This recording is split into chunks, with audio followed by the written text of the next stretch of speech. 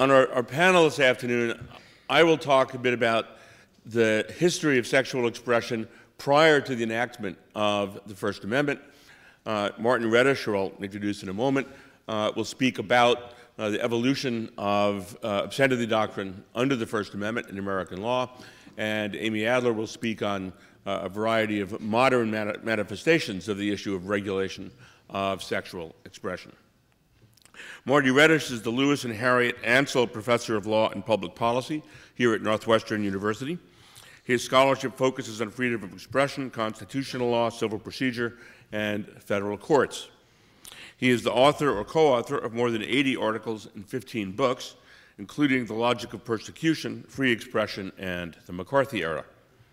A recent study listed Marty as the 16th most cited legal professor most cited legal scholar of all time, and he's been recognized repeatedly as among the most highly cited researchers worldwide.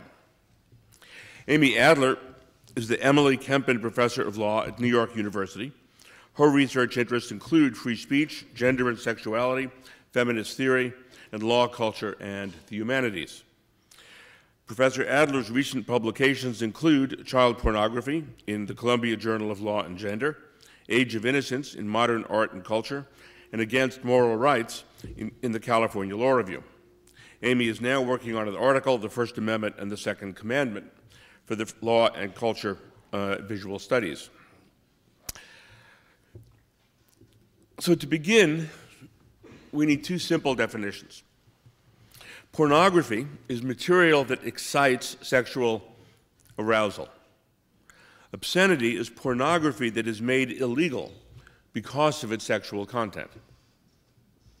Most Americans seem to believe that pornography is a relatively recent phenomenon and that laws against obscenity are deeply rooted in our Western history. Putting aside the apparent contradiction in those two beliefs, I want to talk this afternoon about the origins of the law of obscenity in an effort to show that both of those beliefs are inaccurate. So we begin in the beginning. In ancient times, sexual explicitness in drama, poetry, art, and sculpture was not regulated by the state. In 3000 BC, the Sumerians accepted sex as a natural part of life. Terracottas from that era graphically depict intercourse, anal intercourse, prostitution, and same-sex sex. And Sumerian literature candidly portrayed human love as intimately connected to sexual pleasure. Greece and Rome punished seditious, blasphemous, and heretical expression, but they did not generally regulate expression on grounds of obscenity. Greek artists depicted explicit scenes of intercourse, anal intercourse, masturbation, and fellatio on vases and terracottas, and Greek drama was often quite bawdy. Aeschylus, Sophocles, and Euripides all dealt candidly with same-sex sex, and Aristophanes portrayed sexuality in all of its many forms. The very idea of censoring art, theater, song, or literature because it was improperly sexual would have seemed quite bizarre to the Greeks. Roman poetry and drama were similarly filled with sexual innuendo, eroticism, and sensuality. Rome's most famous poets spoke candidly of sexual matters. Ovid, for example, wrote playfully and quite explicitly about homosexuality, impotence, ménage à trois, and adultery. His Art of Love has aptly been described as a sophisticated manual of hedonism, designed to teach the art of enjoying a woman's body as fully and as delightfully as possible. After Christianity became the dominant religion, censorship on religious grounds became much more prevalent. But for 1,500 years, through the end of the Middle Ages, neither the church nor the state censored sexual expression because it was thought to be obscene. Although the church changed fundamentally the prevailing view of sex from something wholesome to something sinful, it did not attempt to suppress erotic expression. The most important form of sexual literature in the Middle Ages was the fabliau, a story form similar to the fable, usually in verse, often dealing with sex. Such tales were told over and over again in taverns, around campfires, and in castles. The cast of characters typically included lusty monks, gullible husbands, and duplicitous wives, all of whom acted with flagrant disregard for the moral implications of their acts. The fabliaux were often joyously pornographic. Boccaccio's The Decameron and Chaucer's Canterbury Tales were also both quite bawdy. The Decameron comprises a total of 100 witty, tragic, heroic, and often quite licentious tales of the human condition. Roughly a third of the stories are erotic in nature, dealing with such situations as adultery, incest, ménage à trois, sodomy, mistaken identity, homosexuality, masturbation, and, which was common in that era, the sexual misadventures of priests and nuns. In the Canterbury Tales, Chaucer turned both the French Fableau and the Decameron to his own purposes. In the Merchant's Tale, for example, two lovers have intercourse in a pear tree while the woman's husband stands innocently below.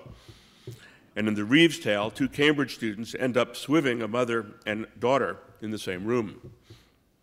Although the Decameron and the Canterbury Tales were both later attacked for their sexual passages, this was not an issue in the 15th century.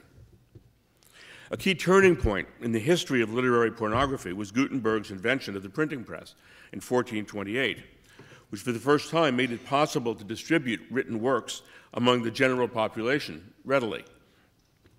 As the power of publication began to be felt by those in authority, the English crown took steps to rein it in. In 1557, the Stationers' Company was incorporated for the protection of readers of books. The Royal Charter declared it unlawful for any person to set up a printing press without a license, and it empowered the company to imprison any person who published without its authority.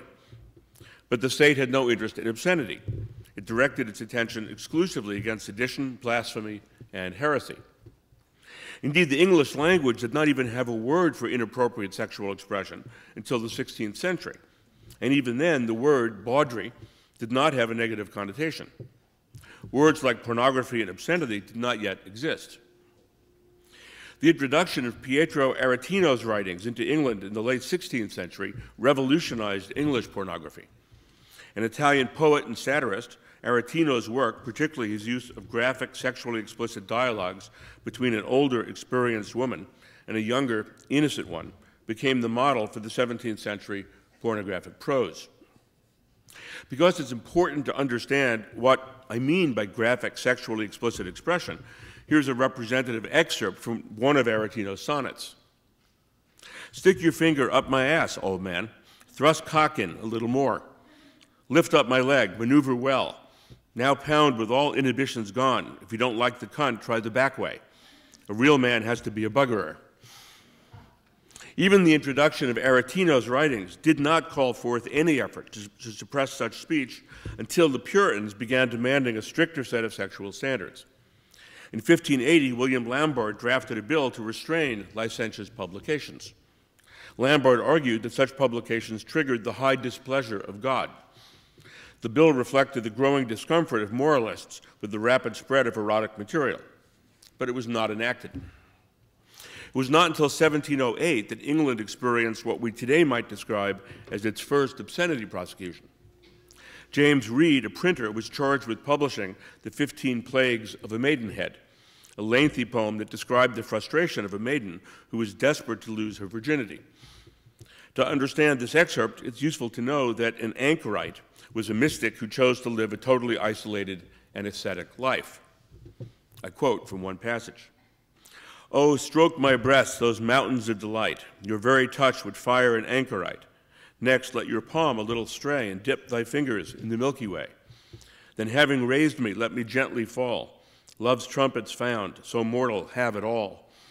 Poor prisoners may, I see, have mercy shown, and shipwrecked men may sometimes have the luck to see their dismal tempests overblown. But I, poor virgin, shall never be fucked." The Queen's Bench Court found that this publication created no offense at common law. As the court explained, this is for printing bawdy stuff. It is stuff not fit to be mentioned publicly, but there is no law to punish it. It tends to the corruption of good manners, perhaps, but that is not sufficient for us to punish.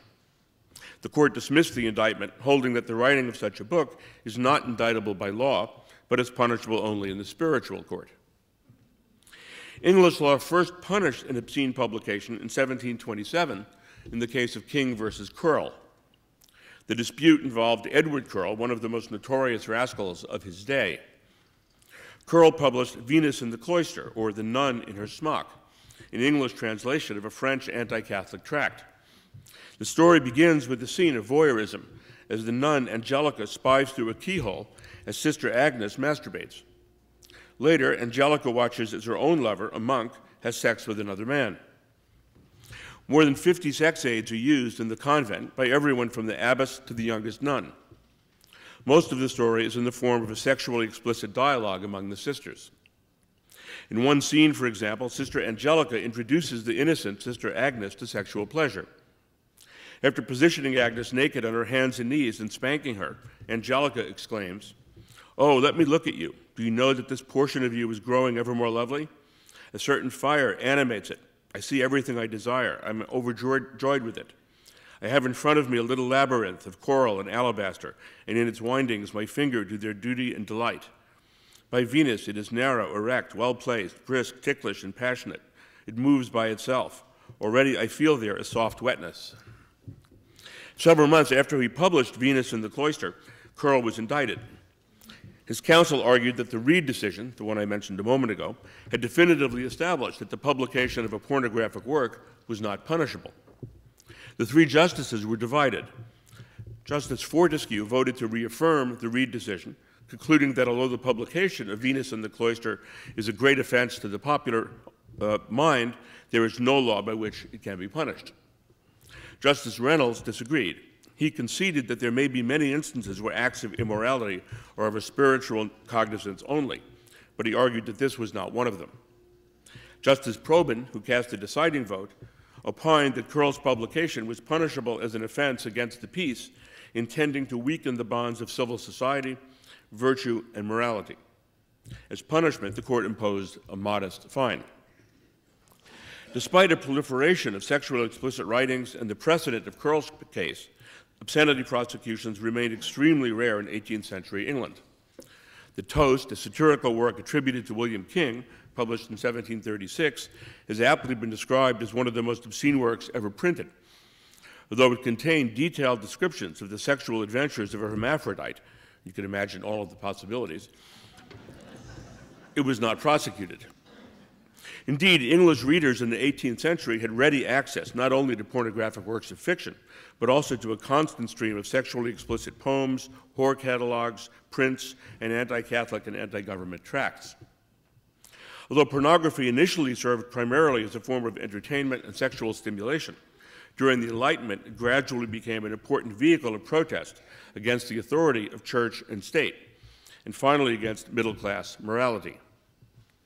Spurred by a growing interest in previously unexplored issues of human sexuality, as well as the opportunity to make a fast buck, English writers produced a slew of often quite salacious sex guides that dealt with such issues as masturbation, dildos, flagellation, ménage à trois, how to enlarge one's pudenda, and how to lengthen one's yard, most of which were painful.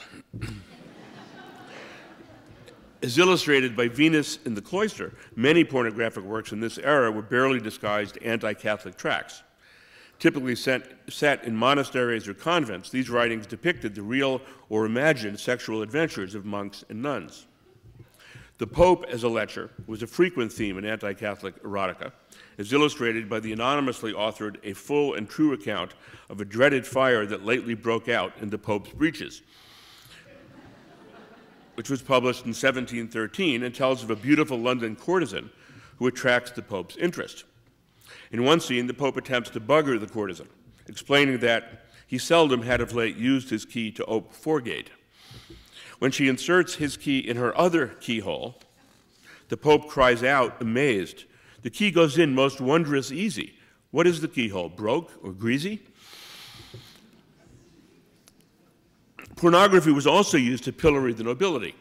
In 1771, a French expatriate living in London published a work that skewered Louis XV and his mistress, Madame du Barry, chronicling in exquisite detail her alleged lesbian relationships with her maids, her career as a prostitute, and her seduction by a monk. One of the most important literary developments in the mid-18th century was, of course, the appearance of the novel. Early novels such as Moll Flanders, Clarissa, The Adventures of Roderick Ransom, Tom Jones, and Tristram Shandy all dealt playfully with such themes as seduction, adultery, voyeurism, incest, and fornication. The illustrations for these novels often emphasized the erotic facets of the work. By the mid-18th century, one critic could complain that this new literary form was marked by extreme indecency, an undue emphasis on fornication and adultery. The increasing popularity of sexuality in the novel coincided with a growing demand for realism and the Enlightenment's challenge to traditional Christian beliefs about sex. The foremost example of a mid-18th century pornographic work was John Cleland's Memoirs of a Woman of Pleasure, which came to be known by the name of its heroine, Fanny Hill. First published in England in 1748, Memoirs employs the familiar plot of the innocent country girl who comes to London and enjoys a series of amorous adventures, which in Fanny's case involved masturbation, lesbianism, fetishism, group sex, sadomasochism, and flagellation. Literary historians speculate that Cleland made a bet with his friends that he could write the dirtiest book in the English language without using a single dirty word. In one scene, typical, Fanny describes a moment of masturbation. I stole my hand up my petticoat, and with fingers all on fire, seized and yet more inflamed that center of all my senses. My heart palpitated as I twisted my thighs, squeezed and compressed the lips of that virgin slit, and brought on at last the critical ecstasy, the melting flow, into which nature, spent with excess of pleasure, dissolves and dies away. Cleland was arraigned before the Privy Council for writing an obscene book. He pleaded poverty as an excuse.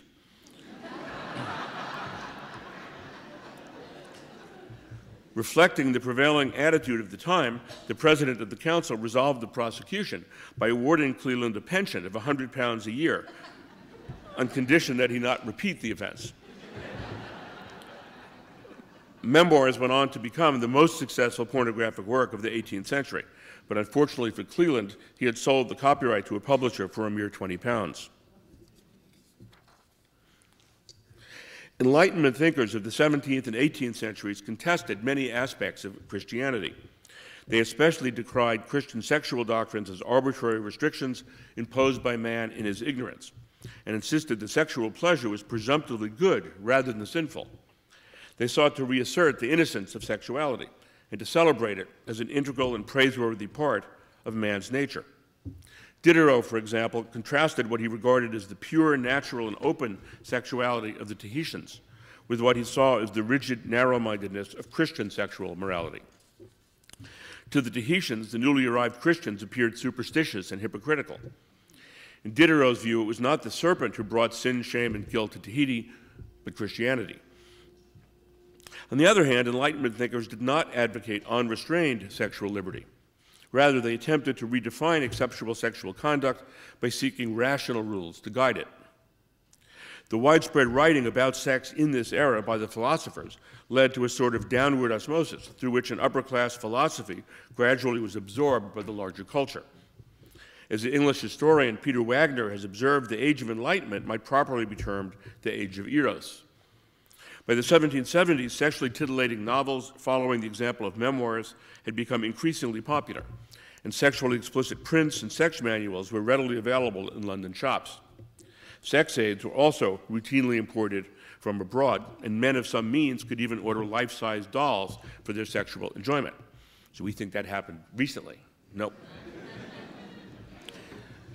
Sex therapy also became popular.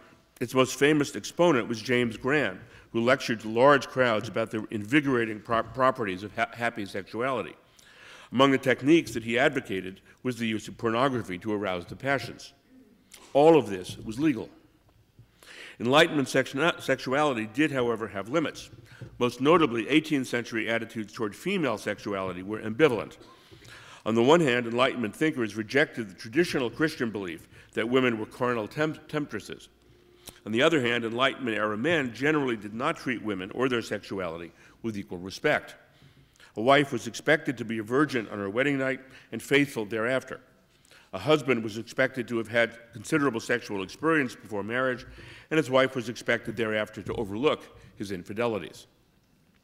Women who were openly sexual tended to be denigrated as wantons, and although in theory the Enlightenment accepted women as intelligent and rational creatures, misogyny was deeply ingrained in Western culture. More to my point, though, English law in this era yielded nothing conclusive about the concept of obscenity. There was no agreed-upon definition of the term, no rationale for its regulation, and only very rare and sporadic skirmishes over the issue. Throughout this era, government officials made no serious effort to curb the proliferation of pornography. By the 1780s, when the United States was contemplating its constitution, London was awash in all sorts of sexually explicit material. At this critical moment in American history, English law was largely silent on the issue of obscenity, as indeed was American law. Indeed, the first obscenity prosecution in the United States did not occur until 1815, at the height of the religious fervor of the Second Great Awakening, a quarter of a century after the United States had enacted the First Amendment.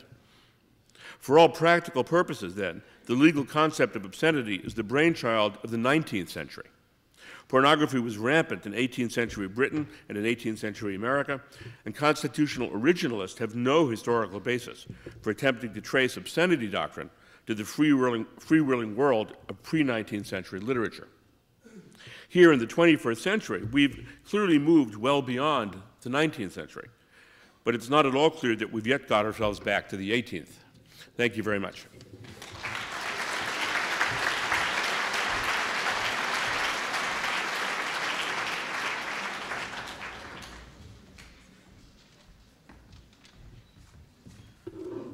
As you can see from Jeff's talk, First Amendment scholars enjoy their work.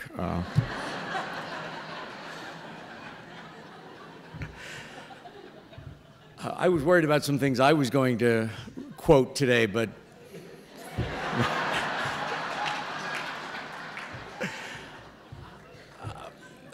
post-adoption of the Constitution, it is quite clear that obscenity is not protected by the First Amendment.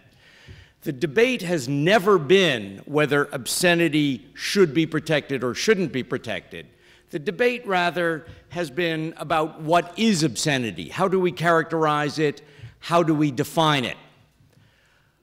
My position is that the exclusion of obscenity from the First Amendment is inconsistent with fundamental foundational notions of free speech theory and indeed of liberal democratic theory.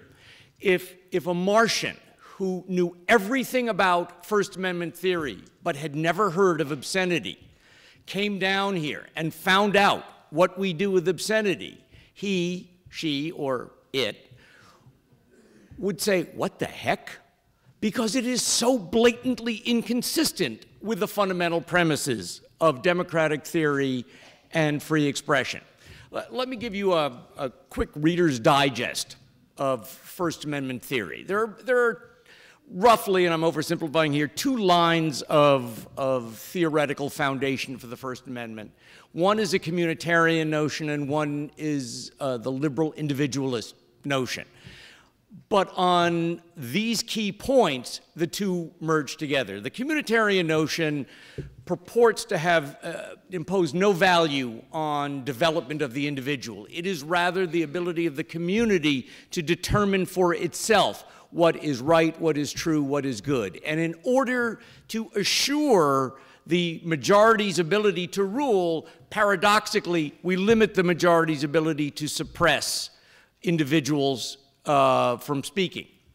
The liberal individualist model, associated heavily with Mill and Kant, purports to focus especially on the individual, the growth of the individual's intellectual, personal abilities, his or her uniquely human qualities. John Stuart Mill once said that the concept of a benevolent dictator is an oxymoron.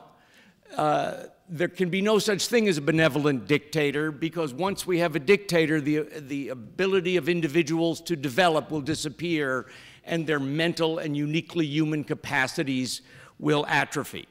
This has led to some fundamental principles of free expression that are applied in every context except obscenity. First is what I refer to as the principle of epistemological humility. Epistemology is the philosophy of knowledge, how we know things. Epistemological humility posits that whatever we think is true or just or right. We have to put it in the flow of history. And in the flow of history, many times things that people thought were true turned out not to be. Excuse me, I have to beg your indulgence. I lost my voice this afternoon screaming at the television as Northwestern made a comeback to defeat Iowa. And in a bit of trash talking, I should say, they could beat University of Chicago and NYU quite easily.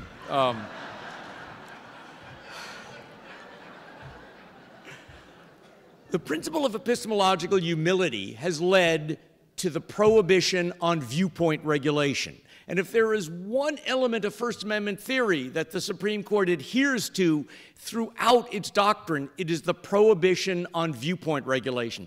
Government is not allowed to suppress ideas or thoughts because government disagrees with them. So given that, how can we exclude obscenity from the First Amendment? Well, first let's talk about what obscenity is. And there's a long history of doctrine going back and forth. Finally, in 1973, in a case called Miller versus California, the Supreme Court came up with a standard, an opinion written by Chief Justice Burger. Some of you may remember Chief Justice Burger.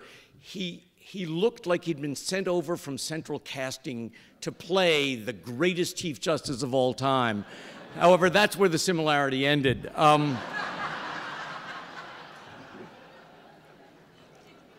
The test that students taking the bar exam have to learn is the following.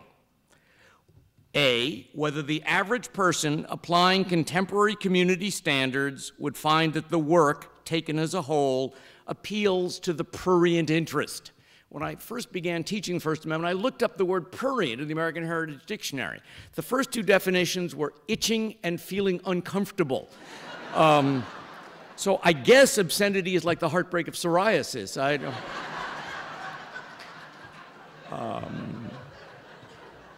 But that's the first factor. The average person applying contemporary community standards would find that the work taken as a whole appeals to the prurient interest. B, whether the work depicts or describes in a patently offensive way sexual conduct specifically defined by the applicable law. And C, whether the work taken as a whole lacks serious literary, artistic, political, or scientific value. Now, I should emphasize in my talk today, I am not discussing child pornography, and I'm not talking about obscenity that is thrust on unwilling viewers. That's for a different day. But the First Amendment has been excluded from obscenity seen by willing adults when it's been proposed or shown by willing adults. The problem with the obscenity regulation, as can be seen from this test, is what I refer to as the fallacy of the Jewish grandmother syndrome. My grandmother used to say to me, "I'm cold, go put on a sweater."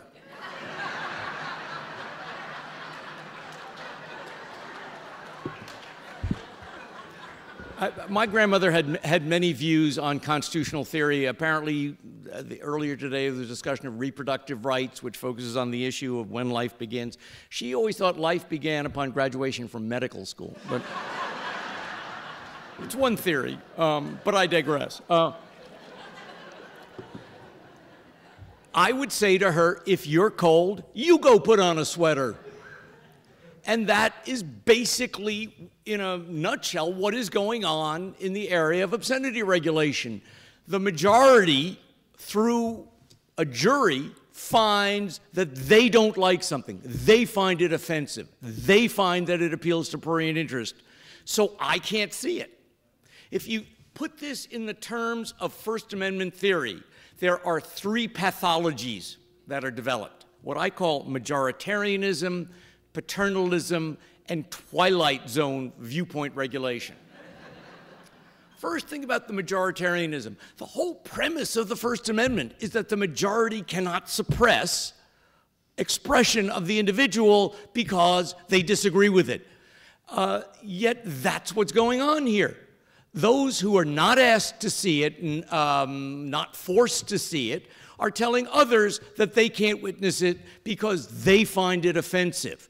The concept of paternalism is also anathema to First Amendment theory. The idea that government can prevent people from being exposed to different information, different ideas, because we can't trust what they will do with it. It is only in the most extreme case where the danger of criminal conduct is imminent that we allow that kind of regulation. Yet that is one of the basic concerns motivating the exclusion of obscenity from the scope of the First Amendment, that people will have minds that will degenerate. Finally, what I call Twilight Zone viewpoint regulation. When obscenity is regulated, there is no expression of a particular viewpoint.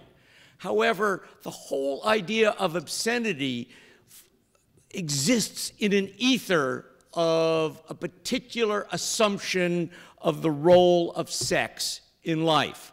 To restrict obscenity is basically to suppress the expression because of a disagreement with that fundamental underlying ether in which obscenity exists. So what are the arguments that justify the exclusion of obscenity? Well, the first one is historical. Justice Brennan, in 1957, said that historically there were states pre-Constitution had bans on blasphemy or obscenity. The problem with his analysis is that it proves too much, because today blasphemy prohibitions would clearly violate the First Amendment. No one would have any doubt on that basis. If history is so controlling today, then we logically should allow blasphemy regulations, yet we don't. Why then does history support regulation of obscenity? The fact really is we don't know what the framers meant in the First Amendment. The First Amendment was not drafted at the Philadelphia Convention where notes were taken. They were drafted by Madison one Sunday afternoon while he was watching the Patriots game and drinking a bottle of Sam Adams.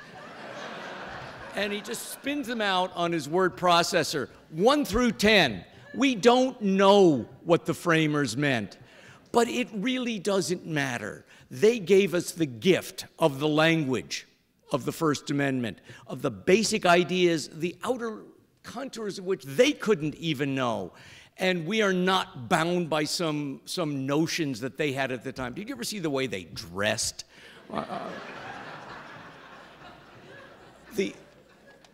The second argument is that obscenity does not contribute to the marketplace of ideas.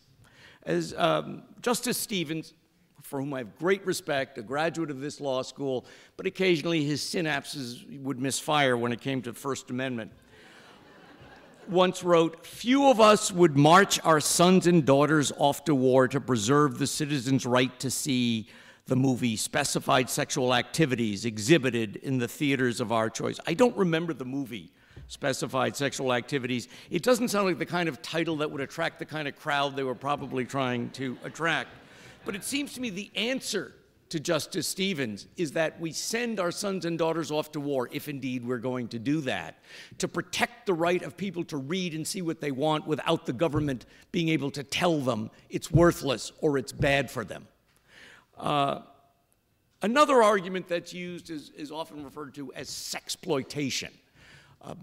Chief Justice Warren focused on this point, and a number of scholars on the political left have emphasized this as well. There is a commercial exploitation going on by the obscenity and pornography industry. Of course, given the internet, a lot of it is done for free these days. People just seem to enjoy doing it.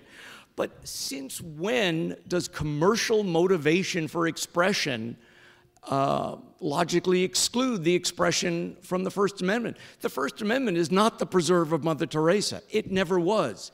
Books are sold. Newspapers are sold. Yet no one questions that they have full First Amendment protection.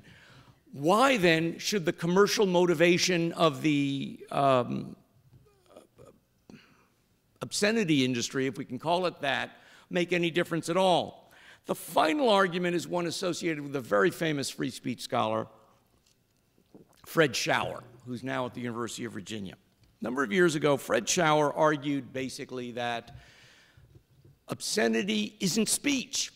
It's the equivalent of one of those sex toys that you can buy in some strange places. Let me read you from Professor Schauer's book. A refusal to treat hardcore pornography as speech in the technical sense is grounded in the belief that the prototypical pornographic item shares more of the characteristics of sexual activity than of communication. The pornographic item is a sexual surrogate.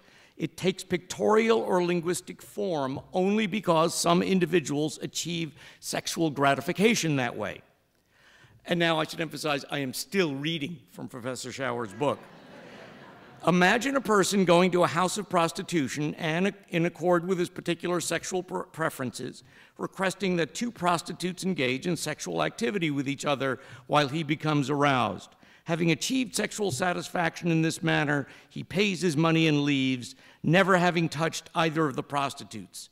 Or imagine a person who asks that a leather-clad prostitute crack a whip within an inch of his ear. I should tell you, I'm glad to be able to say Professor Schauer has gone into therapy, and he no longer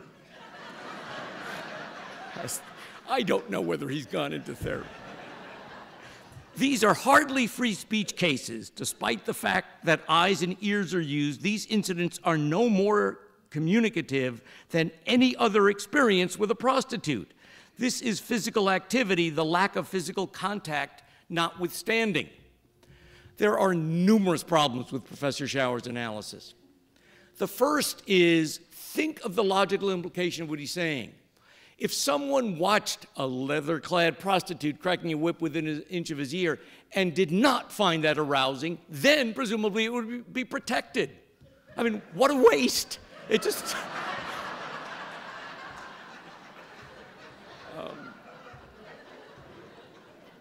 But secondly, one cannot compartmentalize the cognitive and the emotional reactions to expression. There is theater, there is music, there is art that leaves one tingling physically, literally. Does that mean it's not part of the First Amendment? There is a difference between sexual gratification through direct physical contact and conduct, and on the one hand, and watching others engage in it on the other. It's the same difference as laughing hysterically at a Marx Brothers movie or being tickled.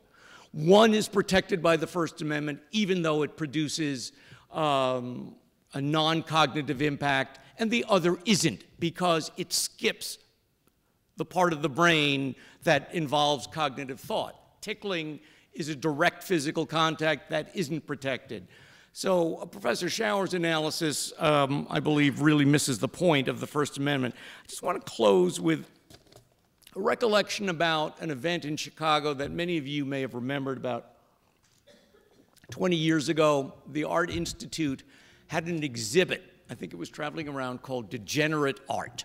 And it was ironically titled because none of the art was really degenerate. It was art that the Nazis had removed from museums in every country that they invaded because it just didn't fit with the image that the Nazis wanted to convey. It wasn't by Jews, it wasn't really pornographic, it was just the Nazis' image of art that they were trying to impose on every one of their captured populaces as a form of mind control. And as you left the exhibit, they had a multimedia exhibit showing actual films all over you, surrounding you, of Nazis burning books. And it was a frightening vision. And you know, I didn't know what books they were burning. They might be books that I personally would hate. But the very vision of government burning books is so deeply offensive to the essential premises of liberal theory and the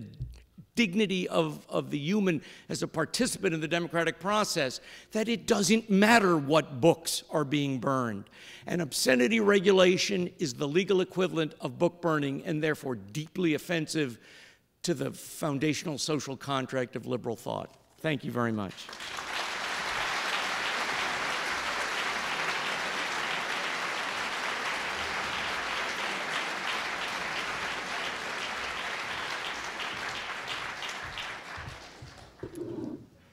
Okay, you guys are going to get a very bad impression of law professors here, because I have to tell you, most law professors are not this much fun. This is totally wrong. That's not how it usually is at all. I'm going to switch topics in a couple of ways to a topic that is much less fun, actually. I'm going to talk about child pornography law, not obscenity law, and I'm also going to talk about contemporary pop culture. And a couple of things about this switch in topic that I want to draw your attention to. I'm also going to be PowerPointing away. So whereas obscenity law is justified, as Marty told us quite beautifully, by ill-founded reasons, the rationale behind banning child pornography from protection under the First Amendment is one that, although we might quibble about it as a matter of First Amendment law, at least as a matter of public policy makes a lot of sense. The basic idea, and there were multiple rationales that the Supreme Court articulated, but the basic idea is that we have to ban child pornography because to create it, a child has to be harmed, and that's why we ban it. And so I think you can see right away that we're in a territory that's much less controversial for us, and that most of us would probably agree with. The second thing about child pornography law that differs from obscenity law that I want to highlight today is just in terms of its actual importance as a matter of contemporary censorship. There are very few contemporary obscenity trials going on. There are some in this country, but it's rare.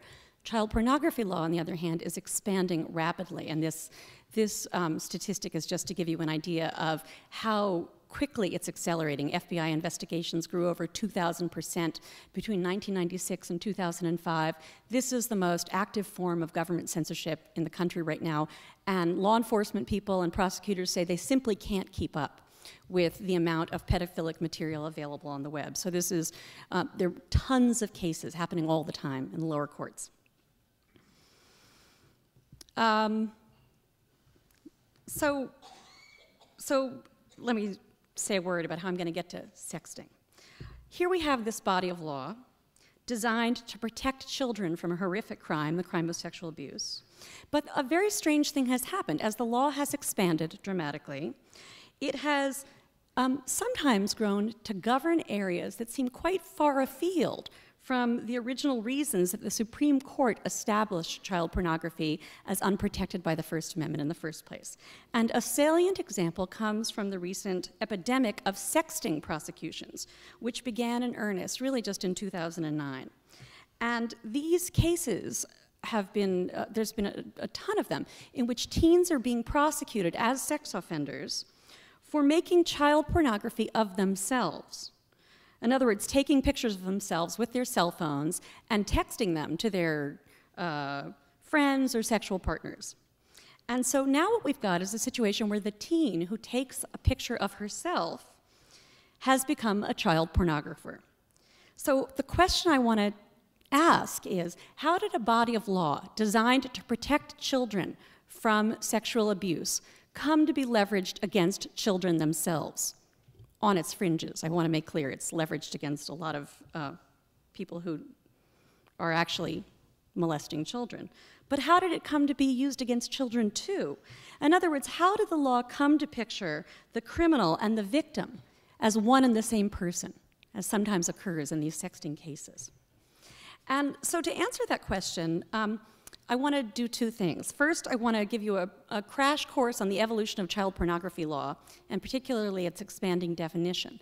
And then I want to talk about pop culture. And I'm going to look at two examples from Calvin Klein ads, both of which elicited public accusations of child pornography. And my goal is to try to provoke you to think about the complex relationship between censorship of sexual speech and contemporary culture and desire, for that matter. So, and hopefully I think this might help us get a new take on what's happening with sexting.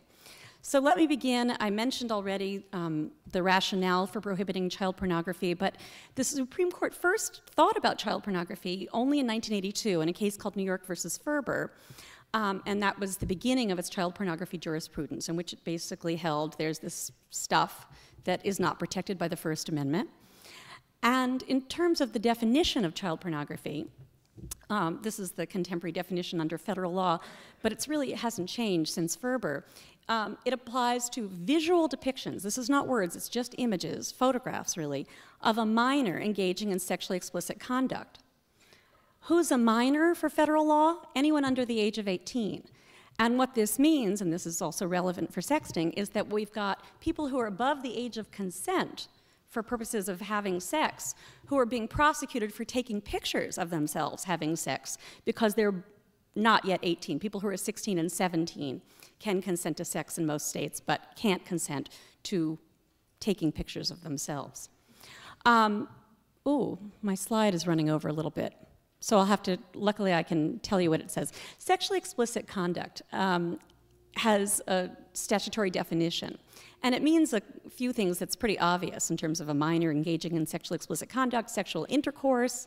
The slide doesn't show the rest of it, masturbation.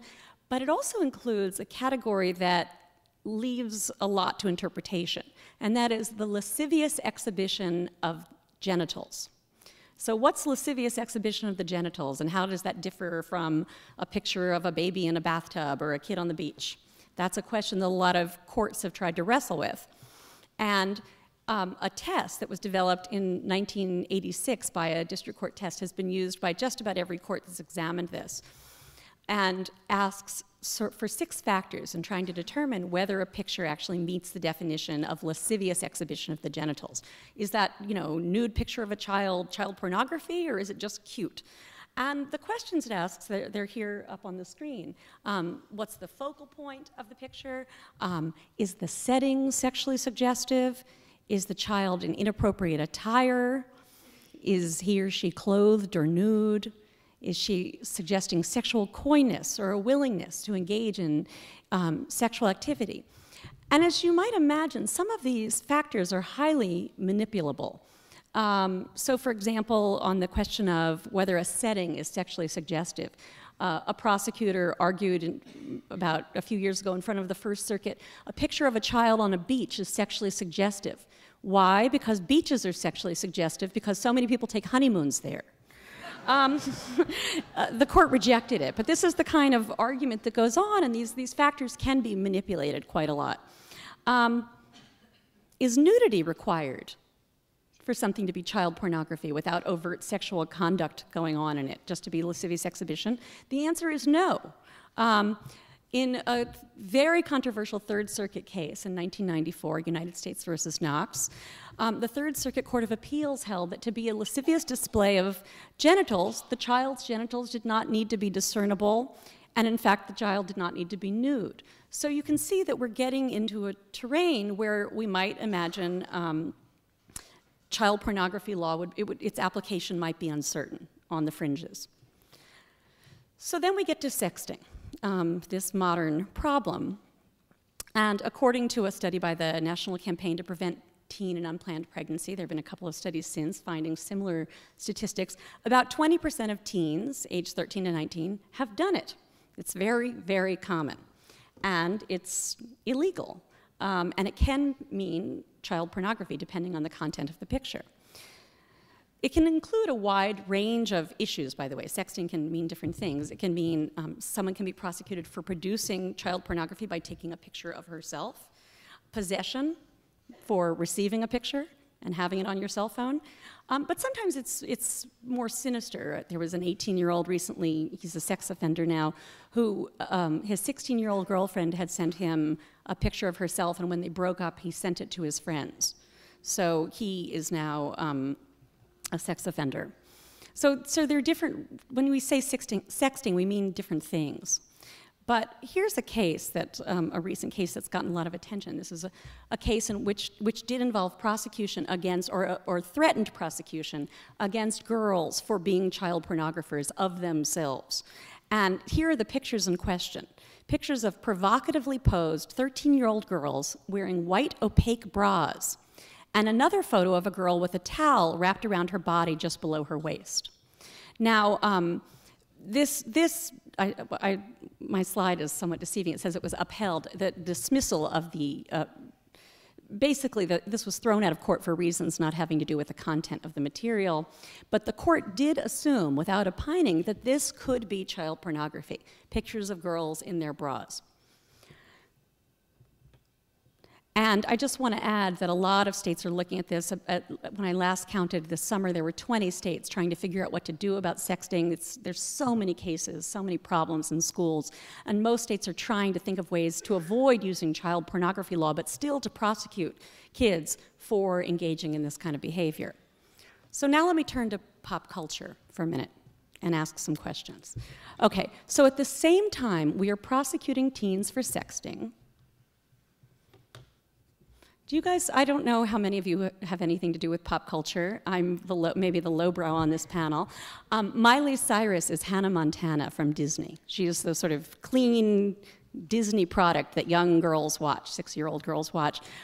This is her sort of new thing. At 17, she's now taken to appearing. She's done a sort of de rigueur lesbian kiss. She's done the pole dancing like a stripper. She's out and about sort of doing very sexual stuff now, this 17-year-old Disney girl.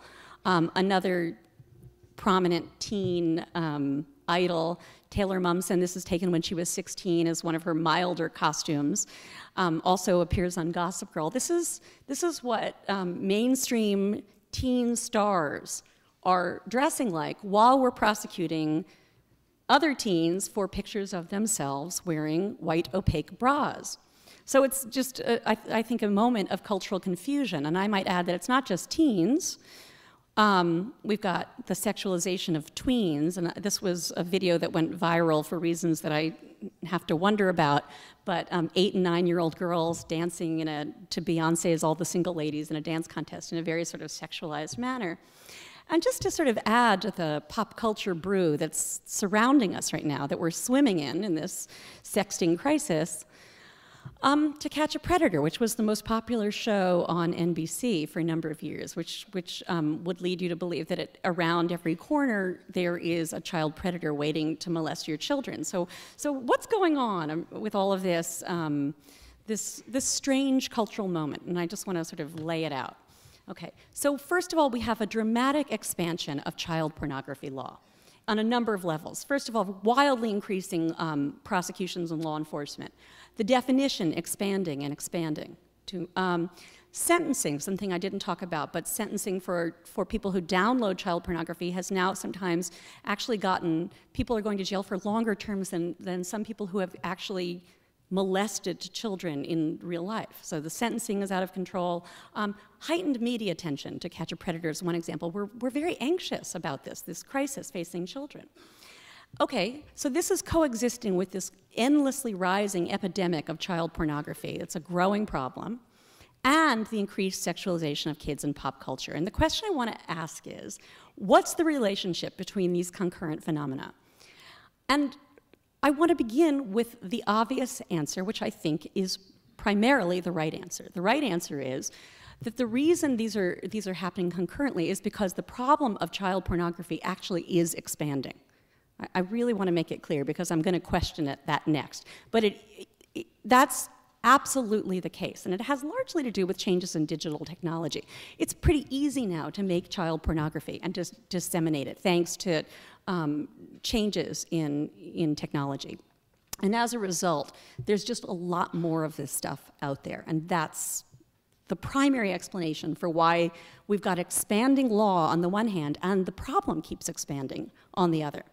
But I want to suggest two other possibilities, not to contest this primary account of why this is happening, but just to complicate our understanding of the relationship between censorship and desire and pop culture.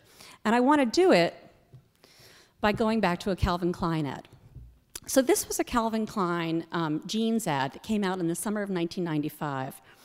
And it was on the sides of buses, it was on TV, and the ad looked like pictures taken by a pedophile for his lair. And this was a picture from a TV ad. It was only on for about 2 weeks. The voiceover from this ad made it unmistakable. The kid says, an off-camera voice says to the kid, "How old are you?" And the kid kind of deepens his voice, and he says, "I'm 18."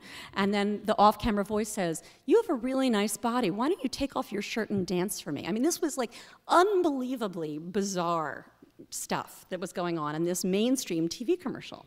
Okay, so what was going on? How did this happen? And just a little bit more information. This was called the most disturbing ad campaign in history. And what was interesting to me about it is it's not just the sexualization of kids, which we see a lot in culture, but the direct quotation of the language of child pornography. Calvin Klein was, or the photographer in this case, was trying to make it look like these kids were auditioning for a child porn film, okay? So the ads were pulled amidst tremendous public outcry. The FBI actually launched a child pornography investigation into Calvin Klein. But this is the interesting part. The ads were wildly successful in selling jeans to kids. The ads shot through the roof, the sale of jeans shot through the roof. 2 weeks on the air, and this was a major, major breakthrough for Calvin Klein jeans. Okay, so, and I want to think about how this happened. How did he know that this was going to sell jeans, and why would he do this weird thing at that time? And I went back and looked at what was happening in the summer of 1995, right before these ads appeared. So this was when, the summer of 1995, when the internet was first coming into our homes. You know, this is when everybody had an AOL account, and there were all of these anxieties that were circulating around child pornography rings on AOL. Congress was legislating desperately, actually, to try to do something about this. The Knox case had been decided. I'm just going to show you a picture from that summer. This is the cover of Time magazine. This is typical of the anxiety that was in the air at the time that Calvin Klein decided to do a child porn ad campaign. And I think what this suggests is that there's a dynamic of taboo and transgression that's particularly relevant for teen sexuality that censorship law should take account of. I guess Jeff opened the door to it, to talking about Chaucer. So the wife of Bath said this: "Forbid us thing, and that desiren we." That's the wife of Bath. And I think there is something to be said. I think particularly when you're dealing with trying to sell stuff to teens, that frisson of being the renegade, of violating the taboo in society, that desire that comes with the anxiety that we've targeted at child pornography, might explain in part why this was so appealing and why Calvin Klein made such a brilliant and yet bizarre ad campaign choice. And I'll just show you for the ad campaign for Gossip Girl shows how relevant this is. This is this TV show that's basically about kids in high school, or was, now they're in college, kids in high school hooking up. And what did they do for their ad campaign? They used people condemning the show, every parent's nightmare, mind-blowingly inappropriate, the Parents Television Council. This is how they sold the show to kids, right? This is what made it popular. So it's that dynamic that I want to think about as sort of complicating the question of how censorship works. A second Calvin Klein ad. Okay, 1999, Calvin Klein comes out with underwear for toddlers. This ad, to me, could not be more, I can't think of a word for it, cute.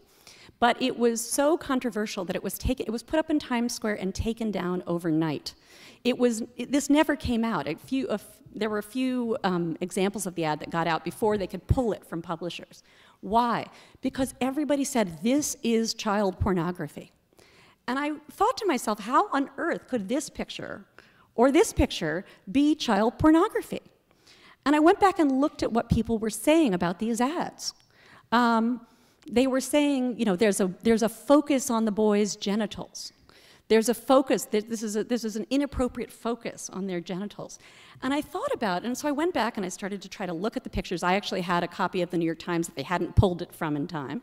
And I tried to sort of see, what are people seeing in this picture?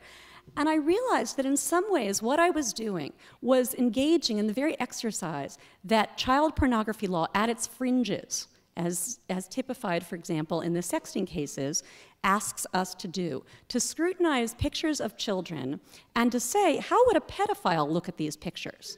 How would a pedophile see this? And that's literally what courts have asked us to do. They've literally said that in applying the DOS test, you have to ask, what would a pedophile see here? You know, how would this look to a pedophile? And it's in this exercise of starting to run pictures through this test and think how they would appeal to pedophiles that I think has, in a funny way, inadvertently led to the sexualization of children, the very thing that child pornography law seeks to fight.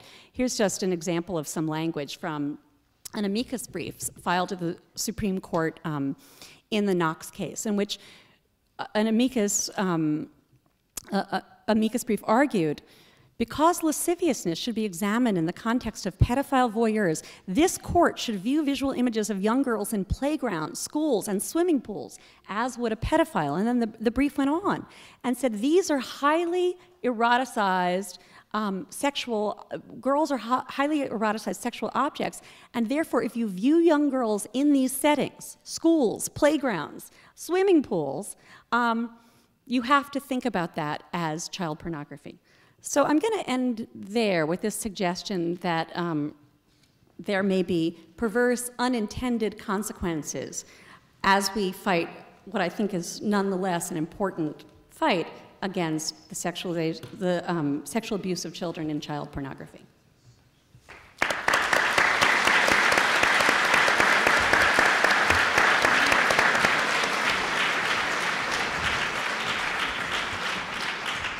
We have about 15 minutes left, and I'd like to open the floor for questions and wait for Jesse to come by with the microphone. Hands? Do we see hands up? One down here.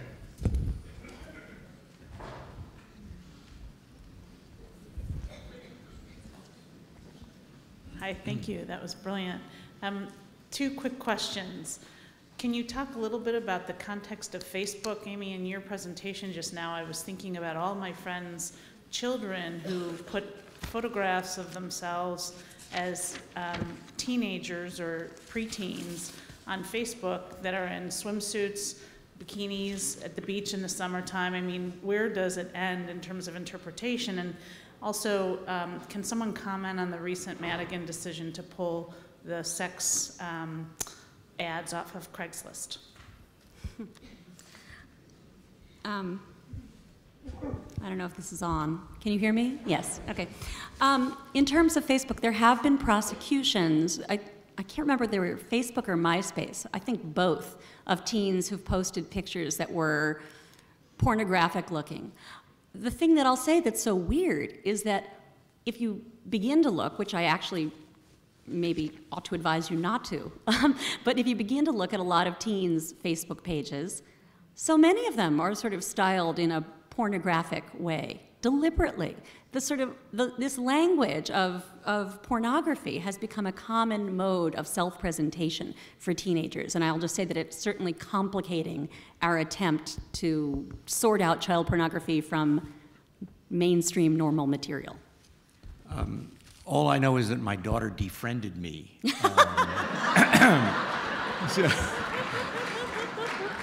But let me talk about the Craigslist ads. Those would be considered commercial speech, and commercial speech proposing illegal transactions are categorically excluded from the First Amendment. So I don't think there'd be any First Amendment problem with the ban on those, to the extent they were proposing illegal transactions. Marty, given what you said about obscenity, I'd be curious to hear your view on child pornography. I believe that the Ferber case had a rational, plausible grounding that there is a unique harm to the child who is participating in it. Not to take it to a child who's in a playground is obviously an extreme that doesn't seem justified. But when a child participates in a pornographic film or tape or something to that effect, the harm isn't from the expression, the harm is directly to the child participating.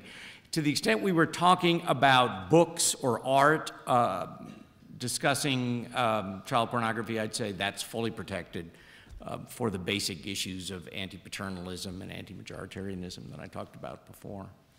I want to challenge this argument that the regulation of child pornography is as simple as people think it is once the court redefines the problem as protecting the child who is depicted in the image from the underlying child sexual abuse. So it's clear that you cannot commit the crime of child sexual abuse in order to make a movie or to make a film, any more than you can speed on Lakeshore Drive in order to make a film about speeding. You can't just go do that. Or you can't burn down a house because you want to show a house burning down in a movie. So it's quite clear you can punish the individual who abuses the child sexually, even though the purpose of doing so is to make an image or to make a movie. That's clear. The state's argument, the court's argument, is that you can prohibit the exhibition of the film or the image in addition to punishing the individual who engages in the underlying child sexual abuse. And that's actually quite problematic under the First Amendment because we virtually never allow that to happen. So if, for example, I steal a camera to make a movie, I can be punished for stealing the camera, but the movie will not be banned. Or if Daniel Ellsberg steals the Pentagon Papers from the Department of Defense, he can be punished for stealing the papers, but the New York Times and the Washington Post can't be punished for publishing them. Or if I employ children who are underage in violation of child labor laws in making a movie, I can be punished for employing the children, but you can't ban the movie because the children were, because I violated the child labor laws. So the child pornography doctrine, even as explained by the court, is quite problematic in terms of more general First Amendment principles, because the simple fact is we don't ban speech because there was an underlying illegal act. I understand that, and that's certainly a plausible position. The argument of the court is that it is appropriate to dry up the profits that the industry's making. And the examples you give are perfectly legitimate ones. I think we have a commitment to the special protection of children, and that makes the court's decision not inevitable. I think it could have easily gone your way, but not implausible either. I would just add on to what Marty said, that I think the court's decision last term in United States versus Stevens shows that they're going to limit this rationale to the area of children only. Because that was the idea of that case was basically, or the legislation was, we're going to ban violent videos of animal abuse to sort of dry up the market for animal abuse. And the court said no. The analogy was to child pornography, and the court said we don't do that in the First Amendment. And I think they should have said we don't do that except with children, would have been a more accurate answer. But the court didn't deal with the situation where the animals were under 18 years of age.